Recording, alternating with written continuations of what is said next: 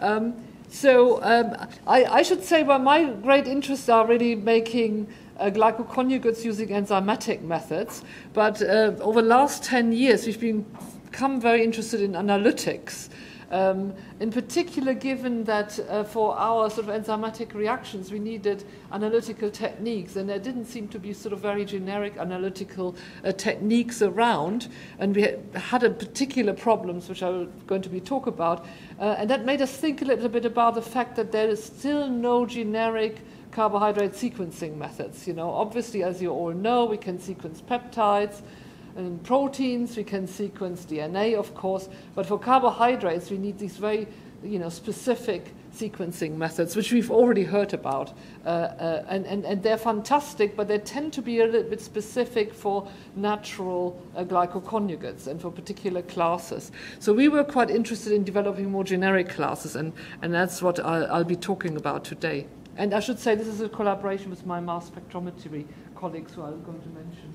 So what's really sort of frustrated me as a chemist is that when we do sort of carbohydrate sequencing, in particular of complex glycoconjugate, we do get a sort of picture of it, but it's still not particularly sharp in chemical terms. If you look at, I do this. Yeah, that's fine. Sorry, I just remembered. So it's not particularly sharp in chemical terms. There are always ambiguities, and we've already seen this beautiful work today, and there are always sort of brackets, and you don't quite know on which arm the sialic acid is, and it gets worse when you don't really have a good understanding of the biosynthetic pathways. I had a very talented colleague, Claire Ayers, who was a mass spectrometrist, and we started to think about how we could develop techniques that could address this problem about 10 years ago. And what has attracted us very much is this whole shotgun sequencing approach, which is generally used in DNA and proteins. And really what you do is you don't sequence the whole glycoconjugate, you sort of fragment it. And of course, there are fantastic fragmentation methods available for nucleic acids. And then you sequence the fragments and determine the fragments with high accuracy. And then you somehow really assemble these again. And you need computational method to deconvolute it.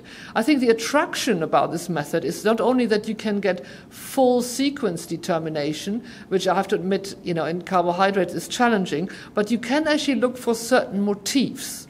And very often, I think in carbohydrates, in glycoconjugates, we want to look for certain motifs and see whether they're there or not.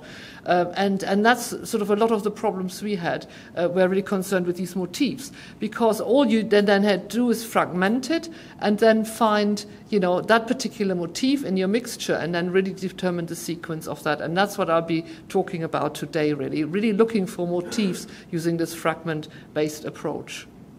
And when I talk about sort of sharpening up our sequencing, I'm obviously talking about full determination of all the stereochemistries. Which hexose do you have? Which linkage do you have? What is the connectivity? Is it alpha and beta? And so on. And ideally, we want to do this de novo, not having, all this to determine all the biosynthetic pathways and so on, having this background knowledge. Now, in terms of fragmentation of carbohydrates, we unfortunately don't have restriction enzymes so much. We have some, but we have got obviously PNGAs, but as you all know, that's more difficult for other glycoconjugates. But we have got this fantastic method of fragmenting carbohydrates into fairly defined fragments, all developed by, for example, Doman and Costello. I think that's really the classic work in this area. So we know quite a lot about fragmentations of carbohydrates in the gas phase. And we're getting very defined fragments, and we all using these fragments for structure determination.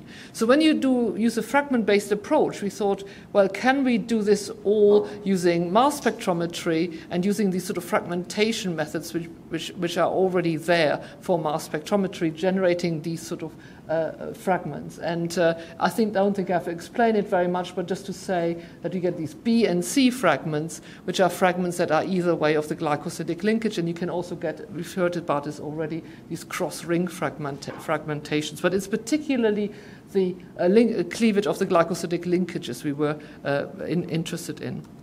So that the protocol to sequence a carbohydrate in analyte would just look like this.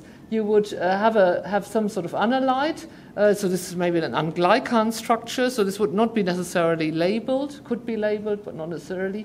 Then you do just dissociations in your mass spectrometer using various dissociation methods into fragments, and these could be smaller fragments or even monosaccharides using the sort of Damon-Costello type of fragmentation patterns. And then you could determine the mass spectrum. And of course, if you get M over Z values, that doesn't give you the full information of these fragments, but it's a very useful method. So mass spectrometry is probably, we've been hearing so much about it at this meeting, is probably the best method to deal with complexity, sensitivity, and so on. But it doesn't obviously tell us anything about the three-dimensional structure. So you can link this to HPLC and LC and so on and compare it to standards. But it would be very nice if you could link the mass spectrometry in the gas phase with other orthogonal methods. And we've already heard about ion mobility, and ion mobility is something my colleague Claire suggested 10 years ago. So we really started to look into, can we combine mass spectrometry with ion mobility spectrometry? And ion mobility tells you something about the shape. You still need standards, but they're very, very well defined measurements. And then actually we had colleagues joining us, Isabelle Compagnon, Kavin Pagel and so on, and they've now managed to do IR as well in line as a hyphenated method with mass spectrometry. So really what we want to do is get three-dimensional information on these fragments using these methods. And the reason we're particularly interested in fragmentation for this approach is that if you do ion mobility mass spectrometry on the top compound here, the ion mobility requires you to compare the measurement with a standard. It's a bit sort of like LC. I explained a little bit more about that. And so for every analyte, you need a standard at some point. So you need a huge database of standards. But if you go to the fragments, the number of standards you need is reduced. So if you just think about N-glycans, a lot of these diverse N-glycans share the same substructures. So you really reduce your need for databases, numbers of samples in the database, as you go down to smaller fragments. So the question is, how does this approach work? And I should say, in the last 10 years, I think this has been more and more accepted, and not only our group, but other groups as well have used this sort of approach of determining structures of glycoconjugates. For those of you who don't know much about ion mobility, just a quick couple of slides just to explain it. So it's a gas phase technique, so it can be used in line with mass spectra. So you just isolate an ion by M over Z value. So that's also a nice separation technique for this further analysis. Then you just put it through this drift tube. You don't always get a sharp peak because what we are measuring here is really what is called the CCS value. And you can think about the CCS value as putting the ion into sort of a sphere, and the radius of the sphere is related to the CCS value. And actually, it's a very, very important reproducible physical parameter. It depends a bit on the drift gas you're using in your ion mobility tube. But of course, these are very flexible molecules. They have different conformations. So very often with these glycans, in particular as you go to larger glycans, you get fingerprints. You don't necessarily get just one peak.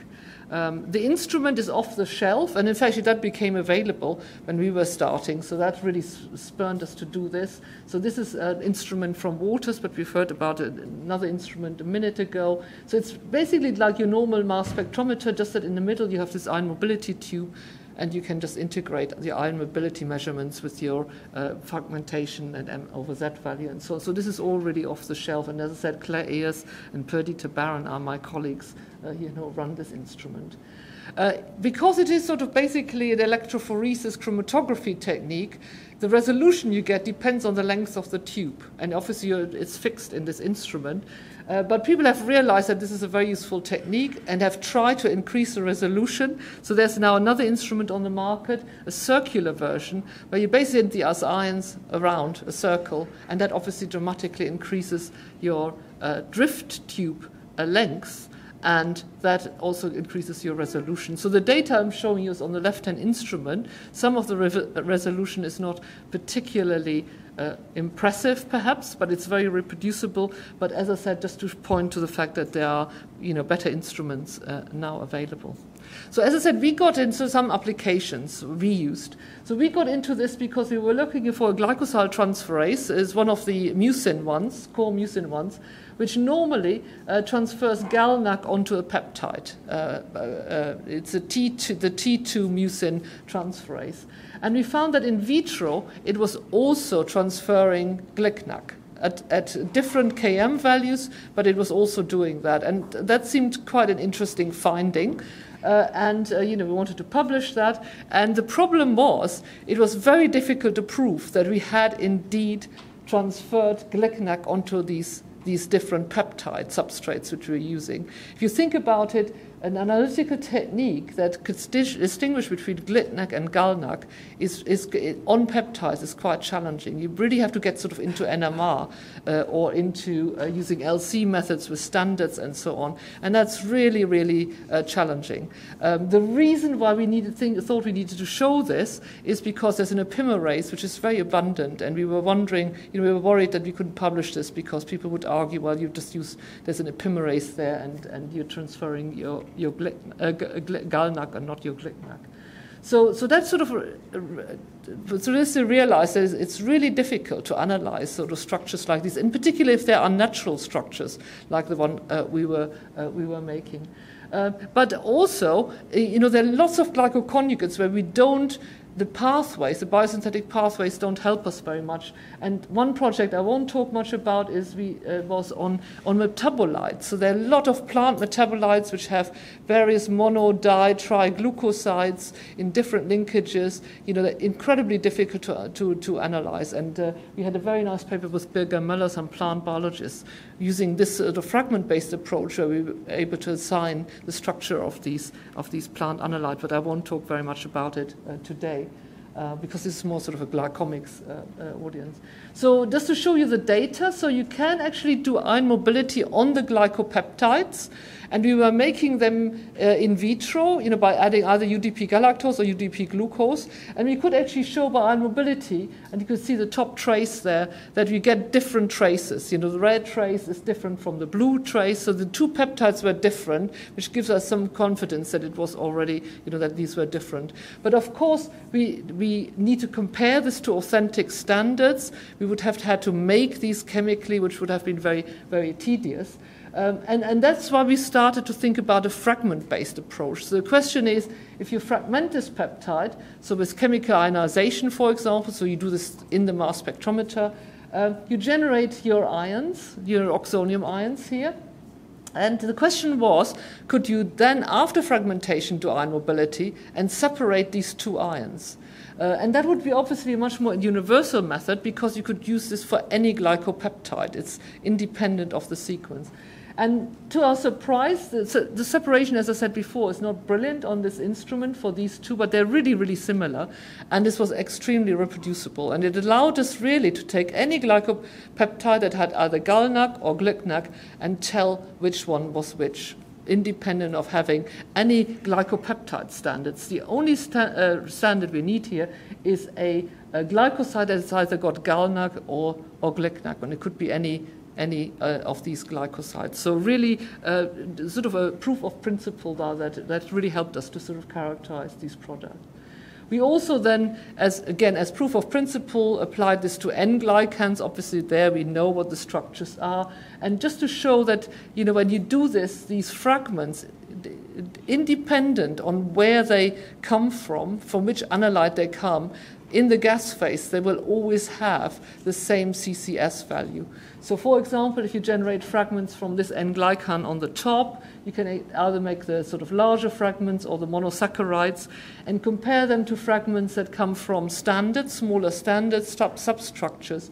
They line up absolutely perfectly. And, you can then do a sort of thought experiment and saying, okay, by knowing all the CCS values of these small molecular weight substructure standards, I can actually then deduce the full structure. So I only need fragment standards.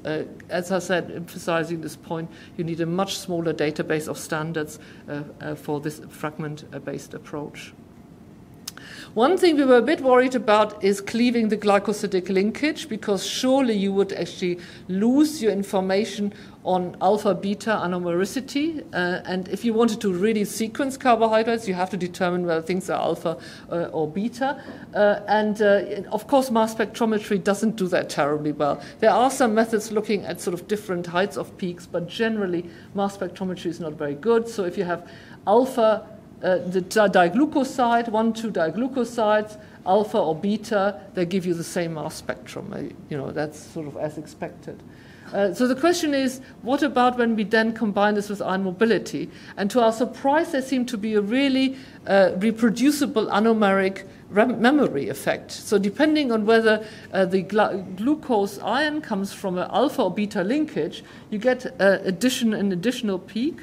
So this additional peak, can you see this here, is this dark peak here. As I said, it's small but really reproducible, irrespective on what your linkage is. So we measured all the diglucosides, with all the alpha and beta ones with different regions of activity. This pattern that you always get on the alpha glucoside, this extra peak held. So that means there's this memory effect. So you can use this method also to to determine the glycosidic linkage, which we felt was a really important step forward. I should say we've also taken the fragments which you generated and looked at them by IR, and by IR they also look very different. So there's really the alpha and the beta anomers generate different fragments under our measuring conditions. And that really means that we can really determine everything sort of de novo on glycoconjugates in principle. Obviously, we haven't shown that for every structure, but we have shown examples of several structures where this holds. So we can distinguish between galactose and glucose, between alpha and beta linkages, and of course through the cross ions, we have already seen some beautiful work there. You can distinguish what the connectivity is. And really, in principle, this method allows you to fully assign carbohydrates. But as I said, we have really used it mainly to look at particular isomeric motifs. And if I just show you quickly a few examples.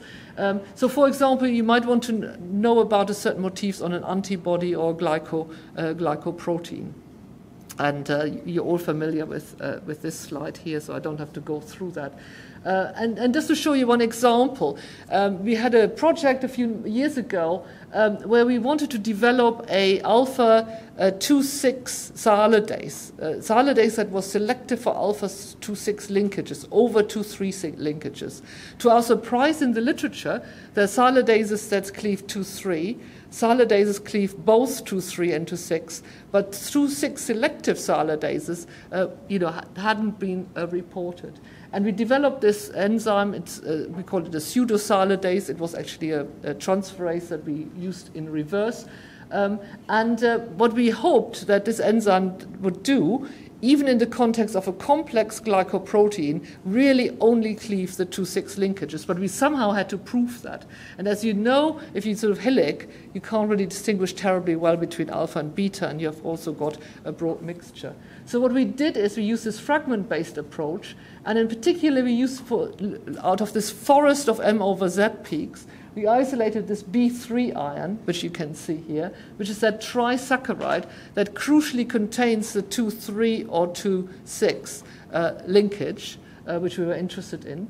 And if you do that on fetuin, which contains both, so that's the second panel here, you see clearly two peaks for the sialyl lactose. And we assigned them as alpha and beta, and we could assign the left-hand one as the 2,6, the yellow one as the 2,6, because we had a standard that we knew only contained the 2,6 ranks. So then, if you treat this with an enzyme called NAN-B, which is a 2,3 sialidase, you get the yellow because you cleave the 2,3, and with our pseudosialidase, you can see you get the other peak. So in this very complex protein context, we could actually show with this method that we get really good selectivity for the 2,6 sialic acid linkage. We've also collaborated, tried to introduce this method into other workflows, and you all know the beautiful work Pauline Rudd's been doing, and she has this lab in Singapore. And I was very lucky to have a joint student with them, A-star Manchester student, Ed Pallister, who was a really very talented student. So this is him in Singapore. And we published some really nice papers adding ion mobility to the HILIC protocol. So Alistair's project was glycosylation of alpha antitrypsin. So alpha antitrypsin is a biopharmaceutical. Silylation is extremely important.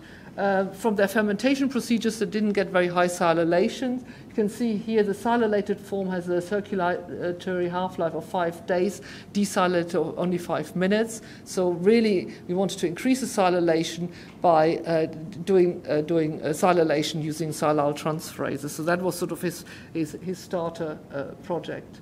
And he did that with a bacterial silyl transferase, which we could express in E. coli. It's quite a cheap process, really. CMP NANA, we can regenerate, again, using bacterial regeneration enzymes. So that worked really quite well. But because, they wanted to analyze the glycans, he did a full HILIC analysis on the product. And to his surprise, he found a structure that seemed to be over-silylated.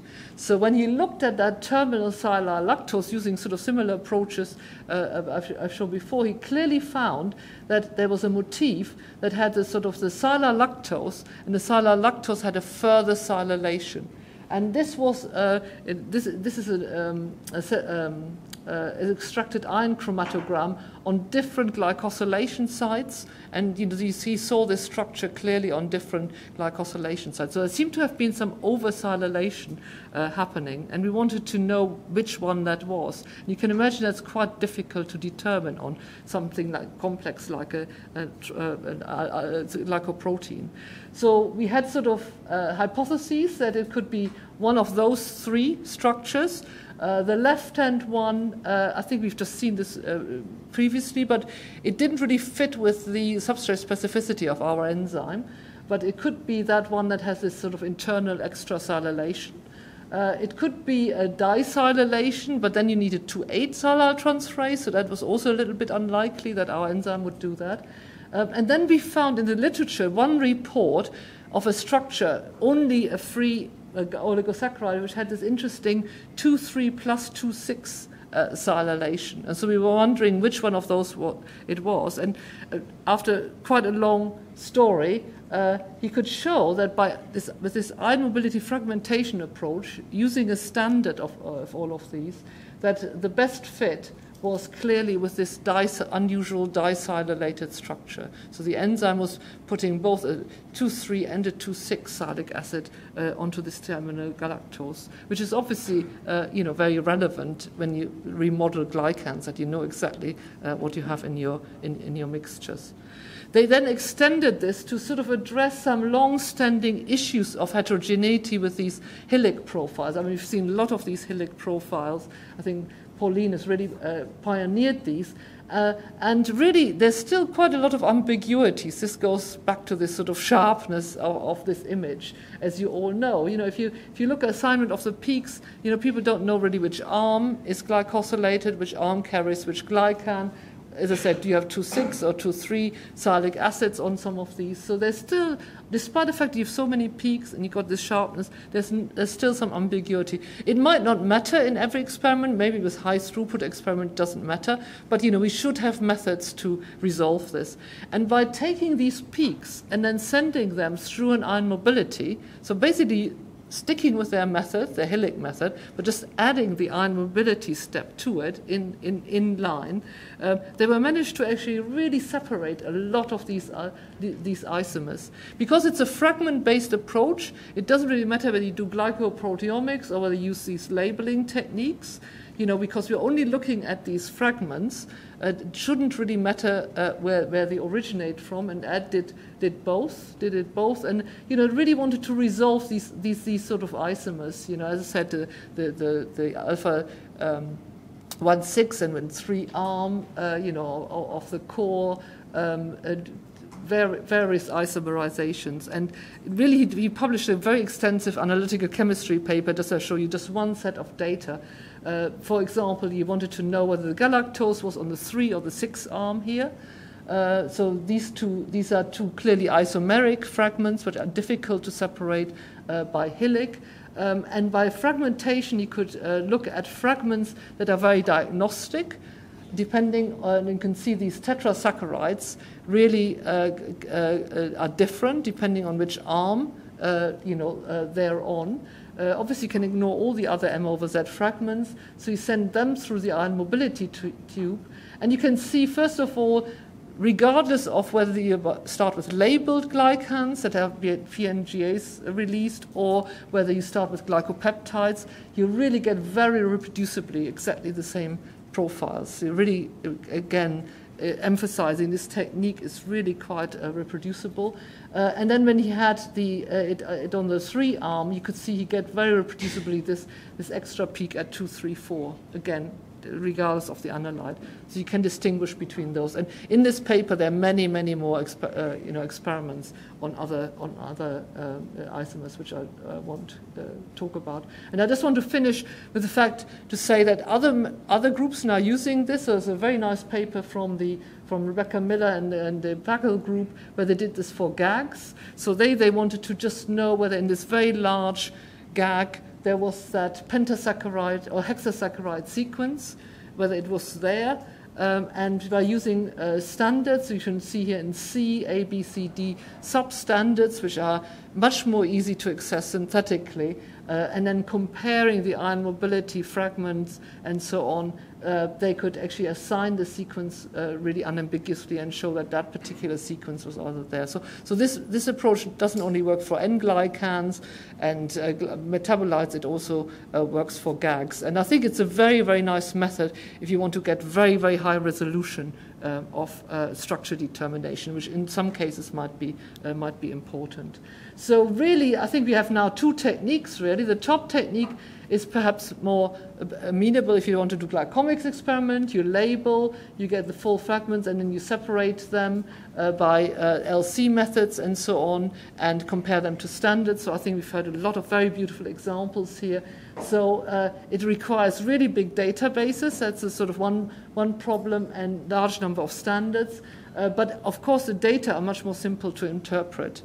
Claire Ayers and Perdita Barron, Chris Gray and Ed Pallister have really been the PhD students in my group who've really pushed this. So I have to really thank them, thank my collaborators, funders, and I thank you for your attention.